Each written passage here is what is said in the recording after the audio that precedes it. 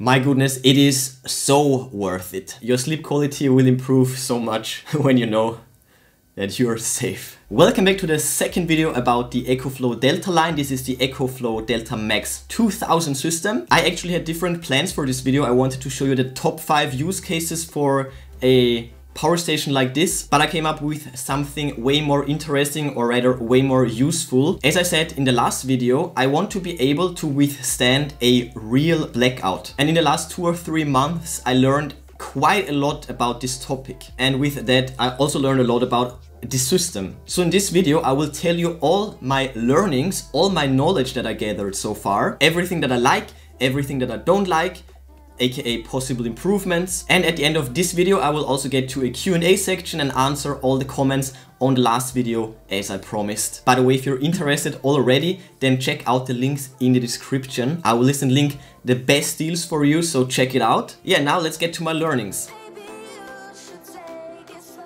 If you're interested in the unboxing, in my first impressions, in the specs, in the features, a close overview, all of that good stuff, then check out the first video. Click on the card right here. I will link it right here, also in the description, of course. Check it out if you want to see all the tests, all the demos, charging it with solar, because I won't cover any of that in this video. So let's get to my first learning.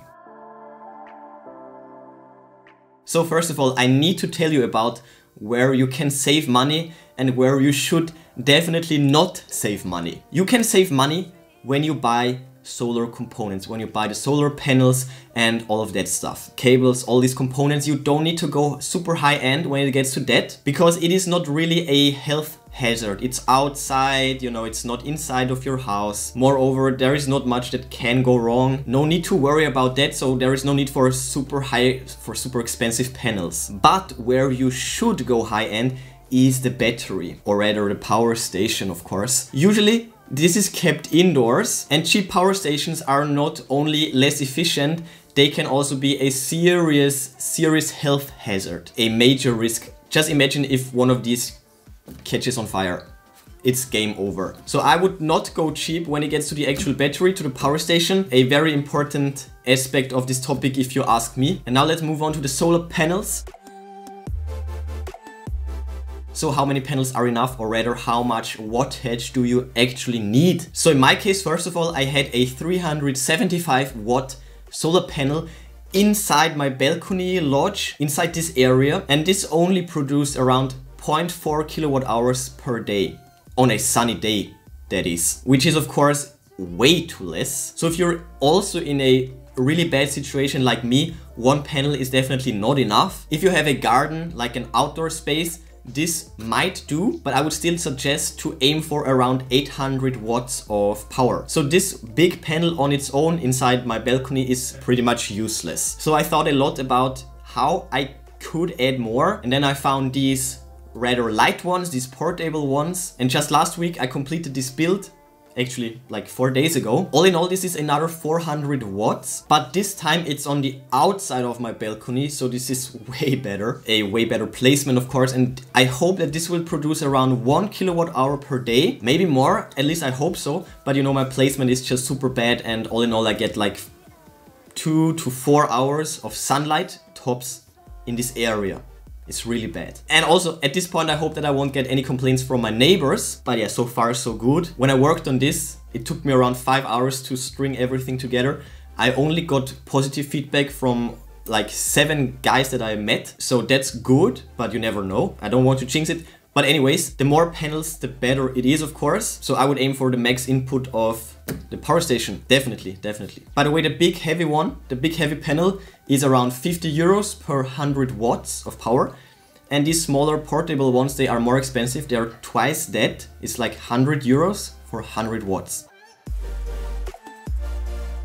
So my most shocking lesson, oh my goodness. My most shocking lesson while using this system was the internal power consumption of the main unit. Just turning on the inverter will drain the battery. Any component that you turn on will actually drain the battery even while just idling. So there is a reason why there are so many different sections that you can turn on and off separately, and also why there is a auto off functionality. As far as I can tell, The inverter in this one for the AC outlet will consume around 20 to 30 watts when it's idling, which is as much power as my fridge uses. You know, when you spread it out over time, my fridge will also use exactly 30 watts. The fridge is of course on and off and on and off and on and off, but the mean is 30 watts of power consumption. So my naive calculation at first was, well, you have 4 kilowatt hours of capacity and the fridge will use 30 watts of power. So 4000 watts divided by 30 watts is like 133 hours or around 5.5 days. But I didn't know that the inverter will also consume this, pretty much this amount of power. Is a coincidence. So in my case, this will cut the operation time of my fridge exactly in half. So my fridge won't last 5.5 days with this system, it will only last 2.7 days. And this was so shocking to me. Well, granted, I was naive and stupid, or rather clueless. I don't want to be too hard on myself, but this is a very, very important lesson. Do not forget about the actual internal power consumption of a power station. Now, this is actually perfectly normal, especially for a really powerful power station, or rather for a powerful inverter. Inside here is a huge inverter that allows a constant power draw of up to 2400 watts. So of course the coils inside are big, and the bigger the coils, the bigger the heat, the bigger the internal power consumption. Well, the bigger the coils, the more loss of energy you can expect. And as I said, this is perfectly normal. Also, this is a good inverter in here, but still these things will always have internal losses. So you can never calculate with the whole capacity. That's not possible, especially if you have devices that only require a low wattage. For example, if you have a very efficient fridge, then the internal losses, the inverter might use up more power than the fridge itself. And that's not good when the power station actually uses more power than the actual item that you want to power. So yeah, quite crazy, right? But you just need to deal with it. And if you don't know how, I will tell you in the next section.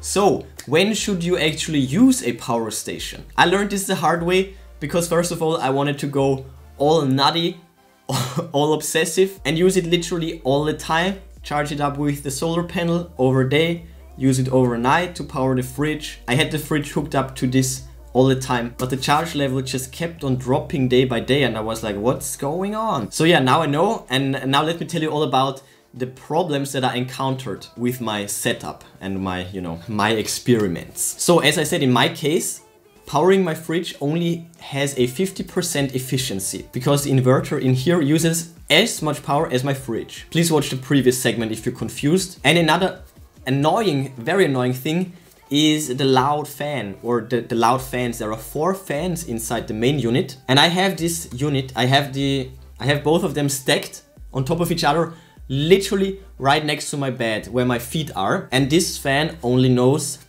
0 and 1, off and on, full power or 0. And there are no fan curves, there is no adjustability when it gets to the actual cooling of the main unit. And every time when these fans power up, they wake me up. And this is around once per hour, which is, yeah, as I said, this is very annoying. So yeah, that definitely sucks for me, but maybe, just for me, maybe you're different, maybe you don't care about that. So let me get to the actual worst problem. Using this all the time, even if you actually don't need it, will of course degrade the system over time. And even though this will of course take a few years, this degradation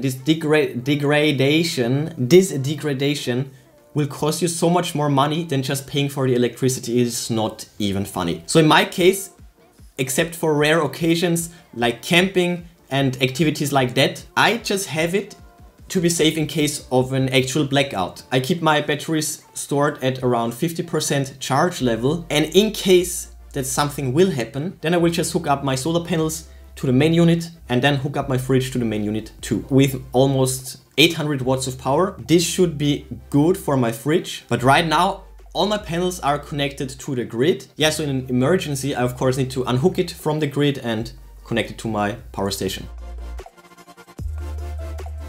So is it actually worth it? And I thought about this a lot because this is not cheap. Batteries as of now are still fairly expensive, but if you can afford it, And also, if you're paranoid as me, my goodness, it is so worth it. And mind you, I'm not that paranoid. I'm more like realistic. And as crazy as it sounds, in Middle Europe, a blackout is a possible scenario. It is a real possibility because, you know, our leaders and managers are out of their mind. They don't know whatever. In any case, I want to be prepared. So even if this is the only use case, blackout prevention, it is so worth it. And of course, this is not the only use case for a power station like this. So there is that too, but I think you get the point. If you have the money, it is definitely worth it. Your sleep quality will improve so much when you know that you're safe. At least it did for me. So I've been testing a few power stations lately, and I have to say that EcoFlow has the best features and the most features, especially when it gets to the app. Second to none, it is crazy. The gap to the competitors is actually huge. But there are essentially two things that I think could need improvements. Two possible improvements. First of all, this is near and dear to my heart, fan curves. Please let us control the fans over the app. For example, let them run at 10%, for example, all the time. Or, you know, create actual curves instead of full power and off. This would be so huge for all the guys who actually sleep right next to this power station. I think this should be possible. So fan control, oh my goodness, this would make this system even better. And secondly, we also need a proper API for automation purposes. This has Wi-Fi and it also has, you know, an IP address. So a proper API for managing automations would be another amazing improvement. Maybe this is already in the works, but yeah, these two things would make it even better. These are two things that are missing in my eyes: fan curves or fan control and a proper API to automate this thing even more. The app is amazing already, but well, with a proper API and automation, you limitless possibilities. So here we go, let me read a few comments from the last video. What got me interested in the Delta Max is the possibility of acquiring 2 extra batteries and connecting them to increase the capacity from just 2 kilowatt hours to around 6 kilowatt hours in an instant. That's not a question, but yes, that's possible. I have 2, so all in all 4 in total, and the max with this system is 6 kilowatt hours. Another one, after seeing your video, I am thinking that this Delta Max has a lot of potential and it can even be used as a home backup power source. Another statement, and for sure, I think so too. Well, I'm actually using it just for this use case. Very nice review of the Delta Max. Since it can be charged through solar panels, I think this would be great for an eco-friendly farm.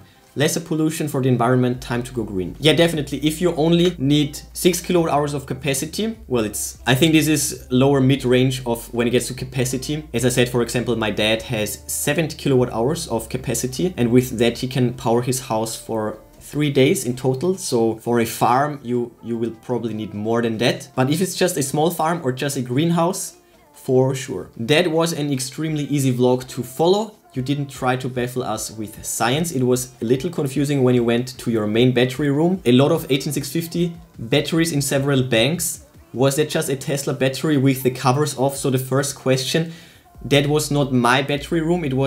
That's at my dad's place in his basement. And there were 2 Tesla battery packs on top as well. But the bulk of the batteries, they are from used laptop batteries. Usually there are like 6 to 8 to maybe 10 18650 cells in a laptop battery, and I actually recycled most of these batteries. There are a few vlogs, I will link a few vlogs in the description. This was like 4 years ago, and I think it was like 1000 or 2000 of these 18650 batteries that I pulled out of these laptop batteries and resoldered to the packs. So no, these are not Tesla packs. There are 2 Tesla packs and the rest are Second Life 18650 cells from laptop batteries mostly. I think this is the fastest charging power station that can fully recharge in less than 2 hours. That is even faster than my phone charger. Yeah, it is crazy fast, although I would not recommend to go balls to the walls when it gets to the fast charging, because this is of course a massive strain on the battery. So if you have the time, then go slow. I usually go for 400 watts for 1 and 800 watts when I use 2. So that means 1200 watts for 3. But it's of course amazing that it has the capabilities to do it. It's crazy fast. I just got one for emergencies. For the refrigerator, the instructions say only store it at 30%. Well, what's the point of that if you need to be ready for an emergency? Someone on Amazon said they want you to store it at 30% so that it won't explode. What? What do you think? Is it best to store it for emergencies at 30%? As I said, I store mine at around 50%. They definitely won't explode, so that is complete BS. You can also store them at 100% and they won't explode. Don't believe every stupid review on Amazon, but it of course will degrade the system faster, the batteries. When you store them at 0 or at 100, well, when you store them at the extremes, this is bad. So just remember, the closer you are at the extremes, the worse it is for the system, for the batteries. They will chemically degrade. So if you store it between like 30 to 70%, all of that should be rather fine. But of course, if you do not have solar panels, then this won't make a lot of sense. This won't make, it makes no sense. So if you want to store it in a safe capacity range, then you definitely also need to have solar panels so that in case of an emergency, well, you can't charge them. You need the solar panels to charge them, and this is the way I do it. So I hope this helped. And yeah, that was the last question. So all in all, this is an amazing power station with amazing features and also amazing specs, actually mind-blowing specs, especially if you compare it to the competition. With fan curves and an API, this would be perfect. Perfect. Please get it done, EcoFlow. This would be so amazing. Check the product links in the description if you're interested. I will list and link the best deals for you. And before you go, smash that like button, then subscribe, ring the bell and click all to never miss amazing TechMagnet videos. That's it for this one. Enjoy your day and I will see you soon.